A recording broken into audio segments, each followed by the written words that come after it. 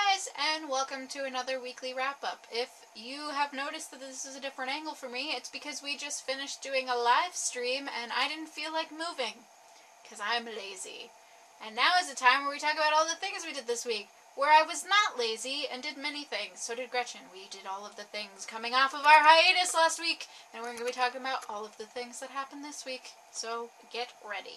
Hey guys, it is good to be back. And on Monday, what else could I do with my From the Notebook than talk about where I've been, what I've been doing, and where I'm going. So I talked about some of the events that kept me from you guys over that little bit of a hiatus that we had. And I also talked about a then upcoming giveaway, which is no longer upcoming. It is happening right now, and I'll talk about that a little bit later.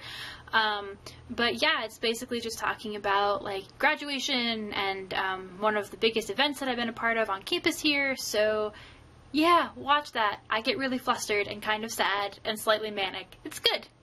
Watch the thing. My Monday post was me wrapping up the Genre-thon, which was not last week, but the week before that. But I couldn't do my wrap-up while we were on hiatus, so it got pushed a little bit. I talk about the books that I read, how I totally completed the challenges that needed to be completed, and most of that is thanks to the fact that I was going on vacation and had time. So yeah, definitely go check out that video. Plus, I totally read one of the books that I had in that TBR, but you won't know which one until you watch that video. On Wednesday, and yes, I am skipping Tuesday because we did not have time to do Betwixt content on Tuesday. Sorry, wait for Saturday, it's happening. So on Wednesday, I had a Worth It Wednesday of Angel Fire by Courtney Allison Moulton, slightly inspired by the fact that me and my roommate have become obsessed with Lucifer recently, the TV show. This is not having anything to do with Lucifer, but it does have to do with angel lore, except for instead of the main character in that one being like, you know, oh, my boyfriend's an angel, she's like kick-ass and cool, but also involves angel lore. So yeah, you should read that post to see why that book and series is worth it. On Wednesday, I had a review of the third volume of Rat Queens, which I was not super chuffed about. I talk about why I still think this series is worth it in that video, so you should definitely go watch it if you haven't seen it.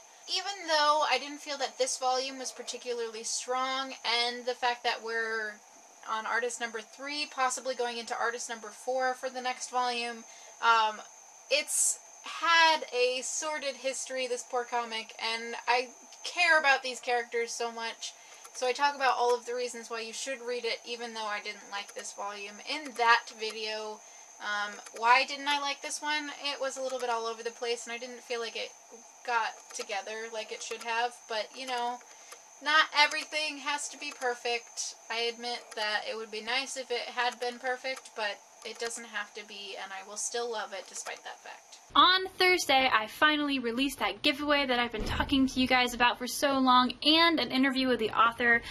Kristen Page Madonia, the fabulous author of Fingerprints of You and the upcoming Invisible Fault Lines, was really nice enough over this event to sit down with me, do an interview, and sign this copy of Fingerprints of You, which I am currently running a giveaway of on the blog right now. It also has a swag pack that has temporary tattoos, coasters, bookmarks, stickers.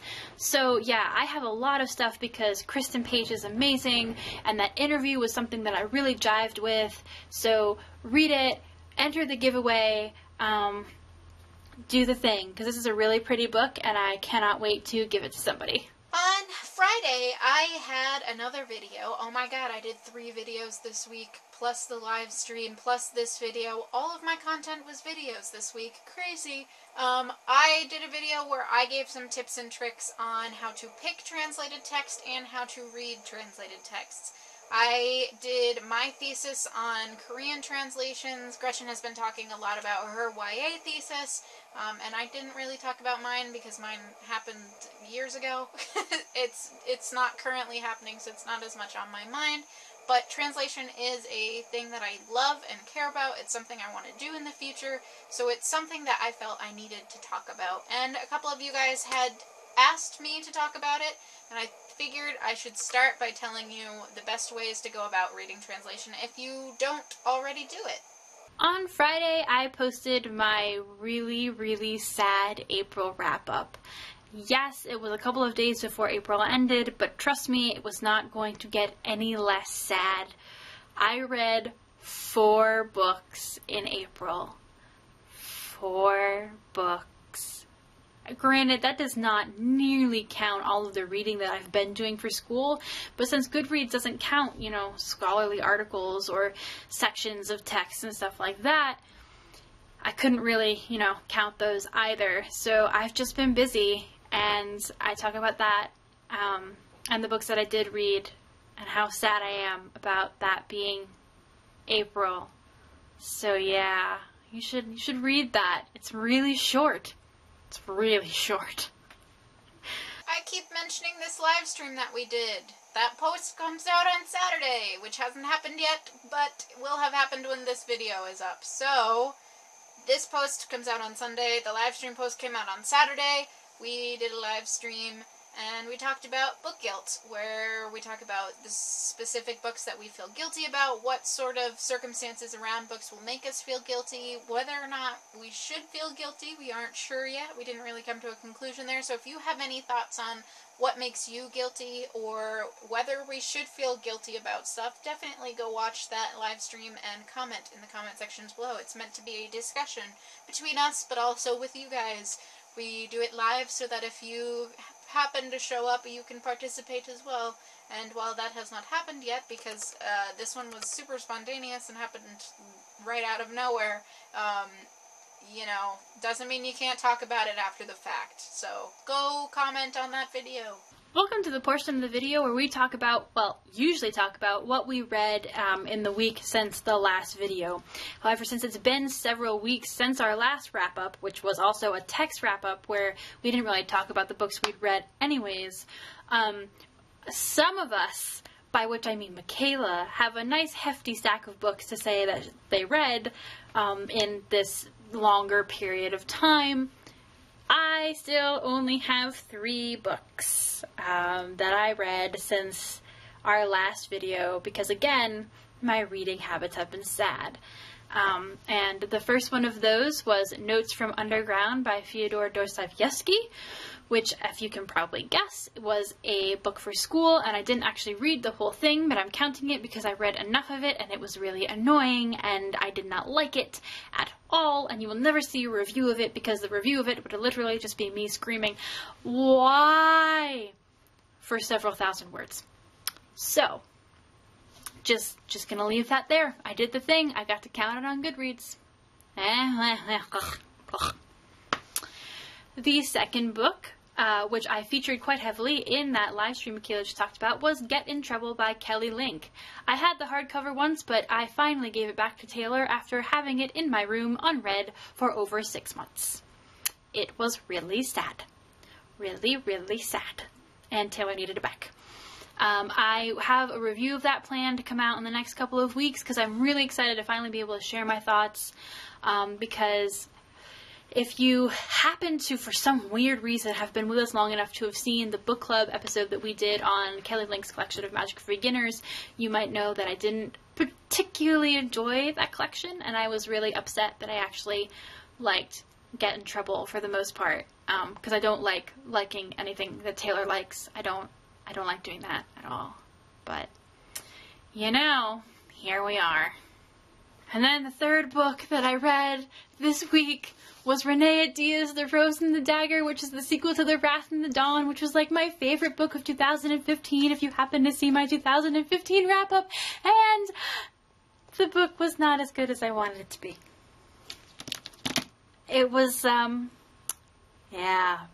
that I am pushing back my review of Get in Trouble in order to review The Rose and the Dagger next Friday, and hopefully I'll have a video of that up if my schedule permits. But yeah, I loved The Wrath and the Dawn, and I liked The Rose and the Dagger, and that was really, really sad for me. So yeah, look forward to that coming soon. While Gretchen was dying last week while doing a million different events and still trying to do schoolwork and all of that stuff, I was on vacation. So there were a couple of books that I read during that time. The first of which was The Time Traveler's Wife by Audrey Neffenegger. Neffenegger. I said that right, I think. I liked this. It was definitely poignant and definitely moving, and I had a hard time wrapping my thoughts around this, but I think I'm going to watch the movie and then do a Flicks episode on this, because I definitely have thoughts on how I felt the book was successful, and why I was perfectly fine with it jumping around in time when usually that is an issue for me. I need books to sort of be linear or have a structure to the jumping around, whereas this one was pretty chaotic. It was a little bit chaotic. It was super sad though, guys, like really sad book. So if you haven't read it and are thinking of it, just be aware that you're going to be sniffling. And that might be awkward when you're sitting in a car with your family for the third day and they're just confused as to why you're all of a sudden crying. The next book I read, or rather I should say I finished, because I had like 20 pages left and for whatever reason had never finished it, and that was The Blue Girl. I also finished that while we were driving down, and that was weird. That's the best I can give you. It was weird. I don't know. I had written a review of it, but it didn't go live properly, and now I don't know if I want to put it out because it's been a while and my thoughts have changed and there's other things I want to post. So maybe if I'm lacking for content, I will release that as like a review from the dregs type thing.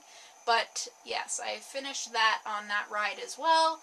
It was National Poetry Month, April, so I have been reading a bunch of poetry at work to post to the social media of my library.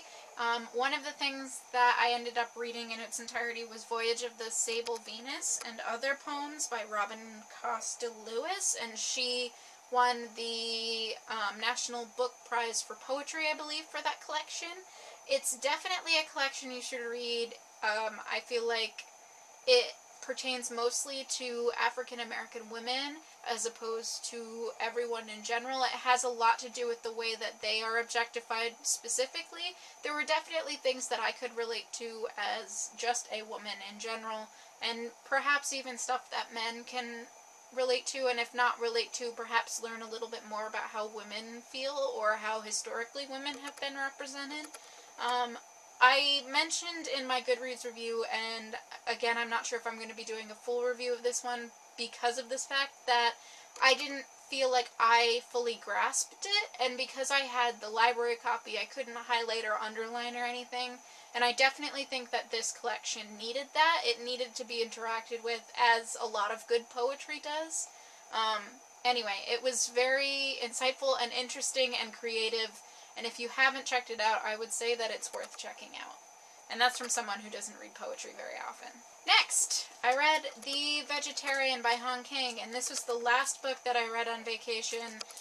It's really short. I got it from the library. I'm going to have to give it back soon, but before I do that, I need to do a review of this. It's actually going to be my review next Friday, because I'm continuing my translation. This obviously was translated from Korean. It's one of the picks for the International Man Booker Prize. I completely understand why that was, because this was kind of mind-blowing. I have thoughts specifically about Korean culture because, like I said earlier in this video, my thesis was on Korean works and translation, as this is, so I can maybe give some insight into this that a lot of people don't have, and because it has such hype around it right now, a lot of people are talking about it, and there are things that they are confused about that I actually think is more deeply rooted in Korean culture than it is in a poor translation. I think this is actually a really good translation for what it's doing, and again, I think we need to talk about translated texts differently than we talk about normal texts, and that's how I'm going to do it. I'm going to be reviewing this one. When we talk about what I read this week, there is one singular thing, and that is the third volume of Rat Queens. That's one thing, and it's a graphic novel, so it's super short, and you see the difference of me on vacation versus me when I work all of the hours at work.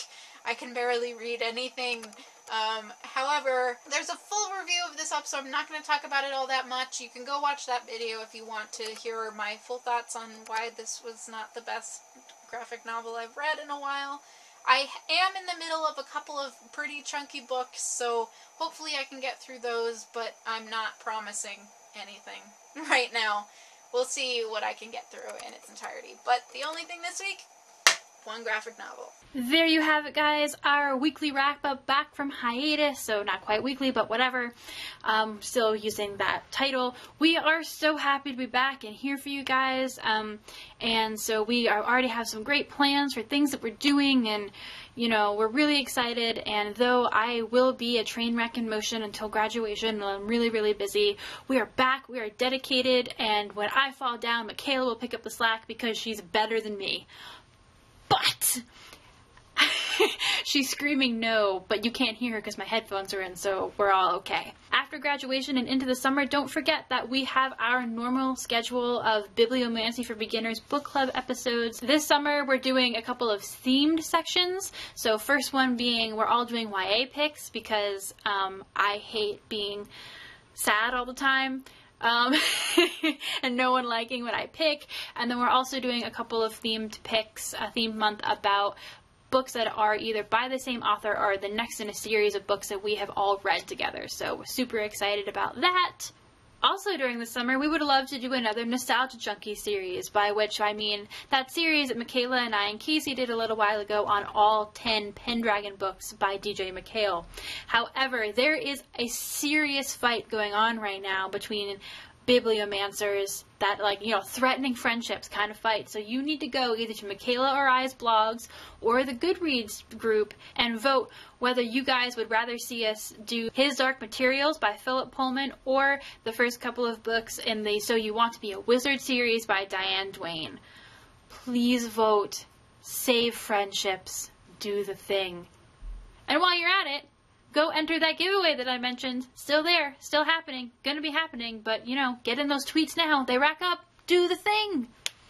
I think that's all my announcements. I'm out of breath. You're out of time. Whatever. Let's go. Let's go read. Let's go read more. Let's go watch videos. Let's go make videos. We're really happy to be back, guys. Bye.